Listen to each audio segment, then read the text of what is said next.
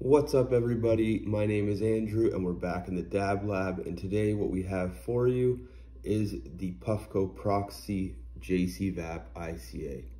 Now this one in particular here is with the ALN insert, but you can get it in titanium for those interested.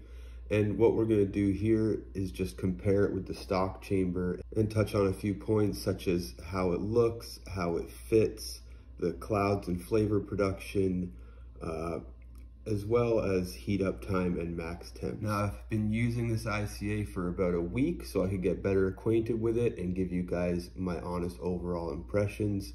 So here we go. So first up, we're going to look at these chambers side by side, the JCVAP being on the right here, or that might be the left to you, and the stock being right here. Right away, you'll notice there isn't any difference between these two other than that serial number on the bottom of the stock.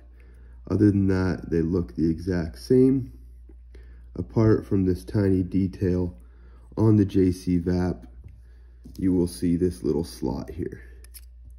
And what you do with that is just stick a tool in and you can pop up the ring there, and we'll have a look at the components.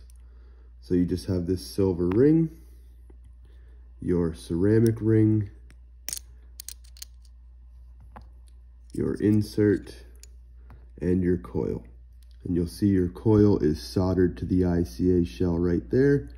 It is by no means fragile, but I would urge you be careful when you're taking this apart to clean, because these coils in these particular ICAs are not replaceable. If you break it, you will need a new shell.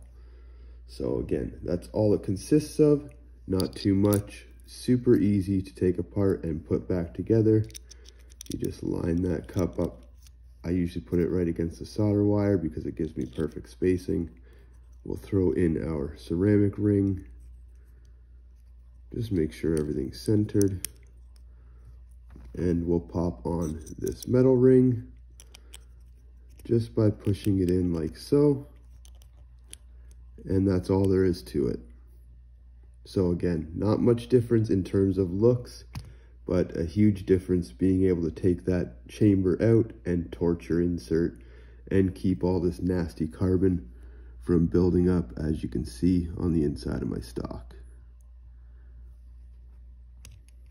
Next up, we're talking a little bit about clouds and flavor, and honestly, there's not much of a difference here in terms of clouds and vapor production. They both seem to provide almost equal amounts of clouds. The real difference here being flavor, which the ALM blows the stock out of the water for me. Just if we're talking terps, the flavor is, I mean, by no means bad on the stock chamber. It's fantastic. It's just that on the ALN, it's 10 times better. The next point I want to talk about is the heat up time and how long it takes both the stock chamber and the JCVAP to get to their max temps on Easter egg mode. So we're going to run that right now. Right here on the left, we have our stock chamber on the slate glass. And on the right here, we have our JCVAP ALN chamber on our stock proxy glass. So here I'm going to fire them both up on Easter egg mode and we'll see which one heats up quicker. So 2 presses, followed by 5.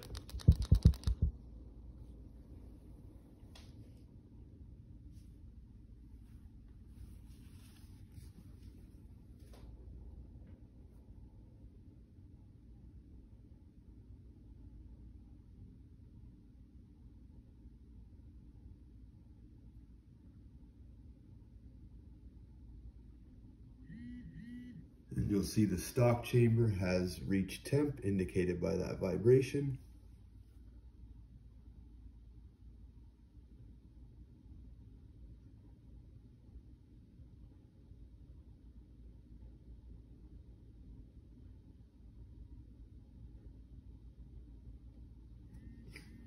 And followed by the JCVAP. So a little difference there, not much, about 10 to 15 seconds on the heat up time. The final test I want to run here is for the max temperatures themselves. So I have my dab right here, and we're going to point it in the center of both of these. Put them on Easter egg mode, followed by a boost, and we'll see just how hot each of these get. First up is going to be the stock chamber on the slate glass.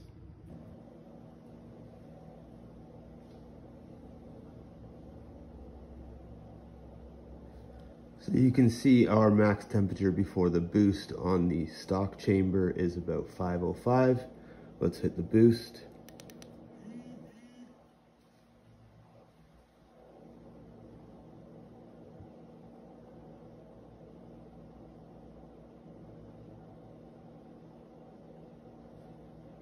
And looks like we're going to be reading 520 to 525 for the max chamber, or sorry, for the max temp with the boost on the stock chamber. Now let's move on to the JCVAP ALN.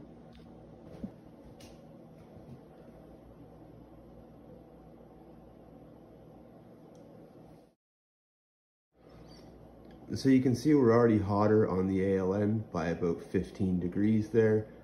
And so that may be why it takes a little longer to heat up. We're at about 520 now, and I'm gonna go ahead and hit the boost. And remember that stock topped out at 525 with the boost, and the ALM was already at 525 just before I boosted it. So we get a little bit hotter on the ALM, which is a great thing. And looks like we're topping out at around 545 on this one.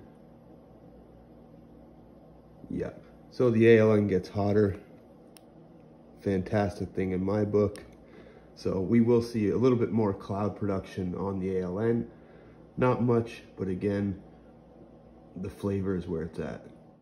So in closing, guys, I absolutely love this ICA.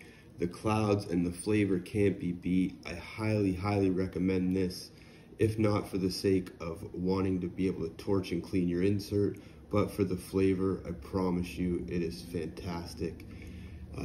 Like always, guys, leave your comments down below. If you don't mind, like and subscribe. And if I missed anything, again, I tried to cover everything I could think of. If there's anything at all I missed, just leave it below, and we'll catch you on the next one. Cheers.